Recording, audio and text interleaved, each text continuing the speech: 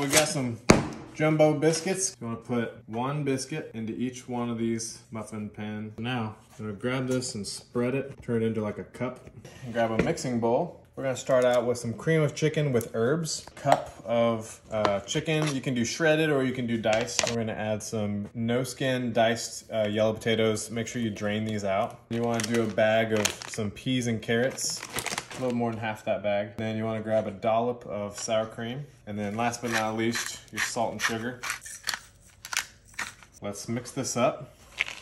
Now we wanna get our spoon.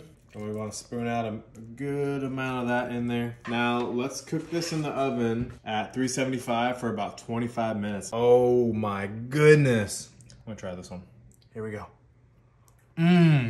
Nice and creamy. Got your veggies. Got a little carb action. That was a wholesome meal right there.